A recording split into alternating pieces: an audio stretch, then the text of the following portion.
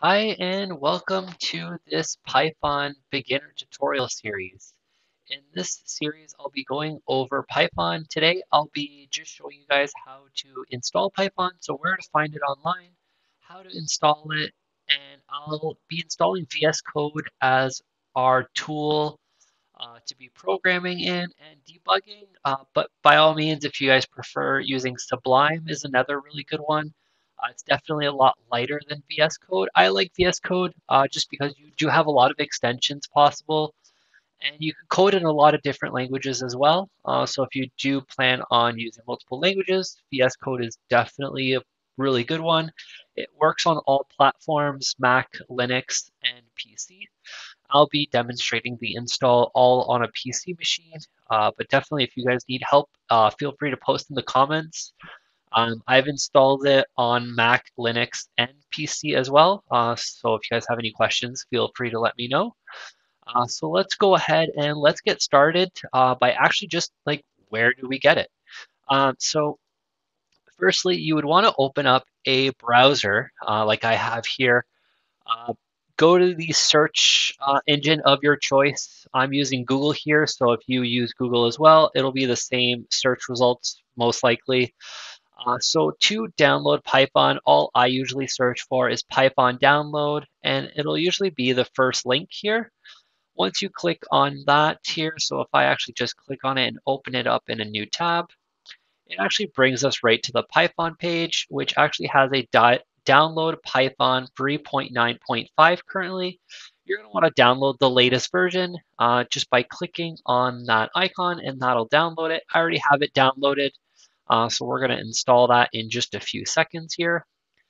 The other thing that you're going to want to do is also install Visual Studio Code or Sublime, like I said, or any other IDE or text editor of your choice.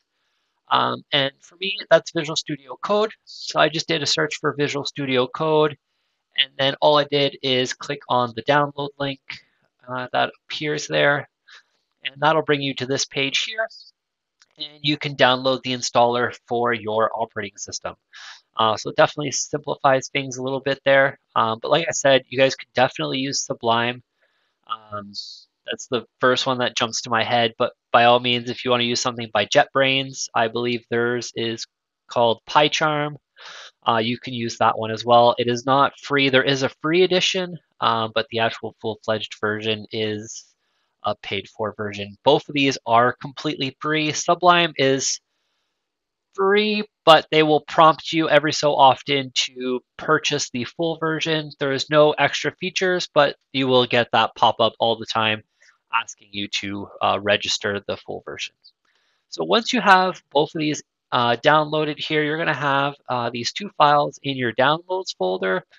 The first one is going to be Python. The second one is going to be the VS Code user setup. So let's go ahead and let's actually set these up here. So first one I'm going to install is going to be Python. I prefer installing Python before installing my IDE or text editor of choice. Just this way, my computer already has Python, so if anything goes wrong, or if the IDE kind of tries to detect what I have, it'll detect it. I don't think for VS Code it really makes much of a difference, um, but that's the way that I prefer doing it. So let's go ahead and let's just double click on this here.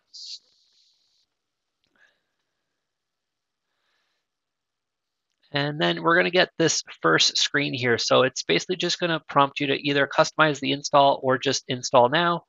And then you're going to get these two checkboxes. I usually just leave exactly the defaults as it is.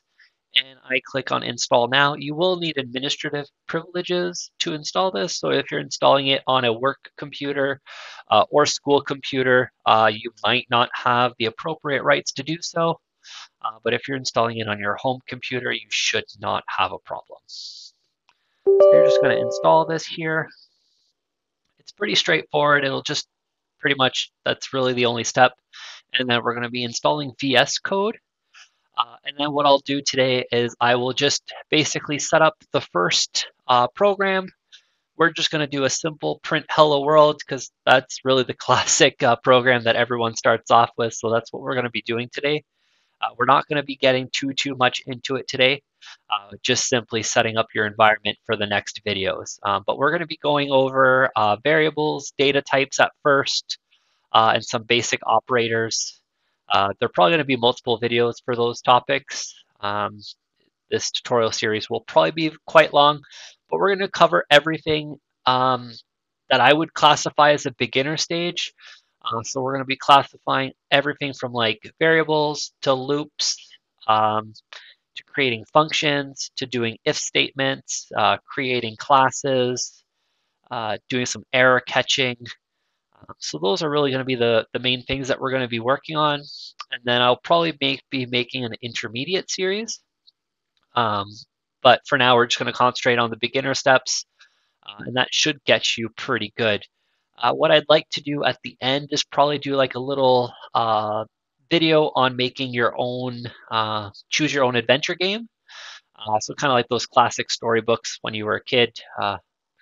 You encounter a tunnel and a bridge. Which one do you go to, the left or the right? And just kind of make a little fun adventure game like that. So once the setup is successful here, you'll get the option to disable path length limit. This is due to the Windows. It's basically like the max path is 260 characters. You could disable it if you want. If you don't want to, you don't need to. I usually just hit close at this step. And Python is installed, and you can actually confirm that here. Once you click on your start menu, you'll have the idle and the Python module and manual. So that's perfect. So let's go ahead and let's install VSCode here. So I'm just going to double click on it. This one usually takes a little bit longer to open on this computer. All right, perfect. So we're just going to accept the terms and conditions here. I usually just leave that at the default space, but if you do want to set a specific install location, definitely feel free to do so. If you prefer installing it on your second hard drive or something, definitely change it here. And then that's just basically setting up the start menu folder.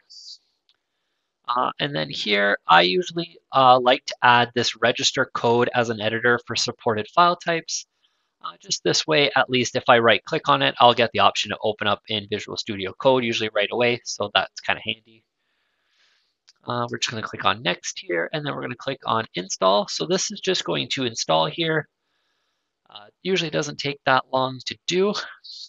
And then we will have Visual Studio Code installed.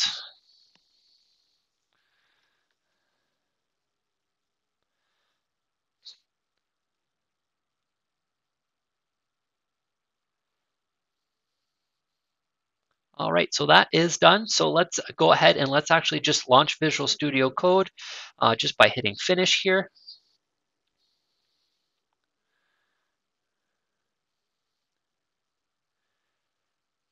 All right, so once you get prompted here, you're actually going to get into this screen that basically kind of guides you through getting started with VS Code. And then some of these pop-ups, I usually just close out of those here, but you're just going to want to choose the default, choose the color theme that you want. I usually just stick with the dark plus, which is the default dark mode. So I don't mind that one. I actually prefer that one. And then we're going to go ahead, and the second step here is actually rich support for all your languages. We are going to go ahead and actually browse language extensions. Because what we need to do is we need to add Python to VS Code. So you'll have this one. It's usually honestly at the top. It is a very popular extension here. So you're just going to click on this one. Make sure it's the one from Microsoft. You could just do a search for Python. It's usually, again, the top one there. And you're just going to click on install here. And this is going to go ahead and install the Python module. So once this is installed here, we will be right back, and we will keep going. All right, so it is all installed. You'll know it's installed just by the disable option that appears here. So we're just going to want to go ahead, and on the left-hand side, you're going to see a couple icons here. We're just going to click on the top one here.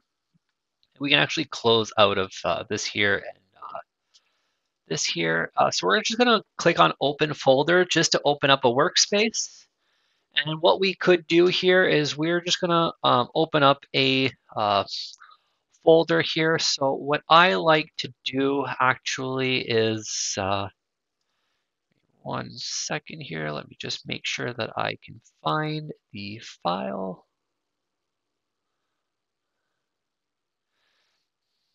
All right, so we're going to want to go ahead and open up this here.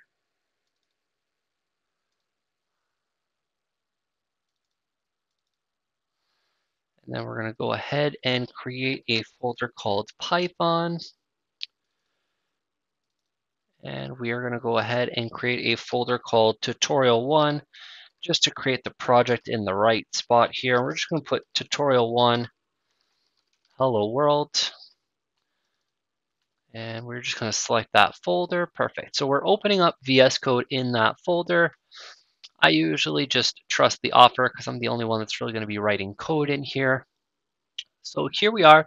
We're in the folder. We can just create a new file by clicking on New File here or New File here. And then we're just going to create a file. So we're just going to name it hello world.py for Python. All right, and then in here, so we have our Python script, which is denoted by the .py. You always have to make sure that you name your Python scripts .py, or else they won't be recognized as Python scripts. So what we're going to do here, simply for the first part here, we are going to do a print in all lowercase, open parentheses, and then we are going to do double quotes here, and we are just going to put in hello world with an exclamation mark, and that is it. You're going to close your double quotes and close your parentheses. What I love about Visual Studio Code is, if you notice here, when I did print open parentheses, it automatically puts the closing parentheses. And then if I just put one double quote, it will automatically place the closing double quote.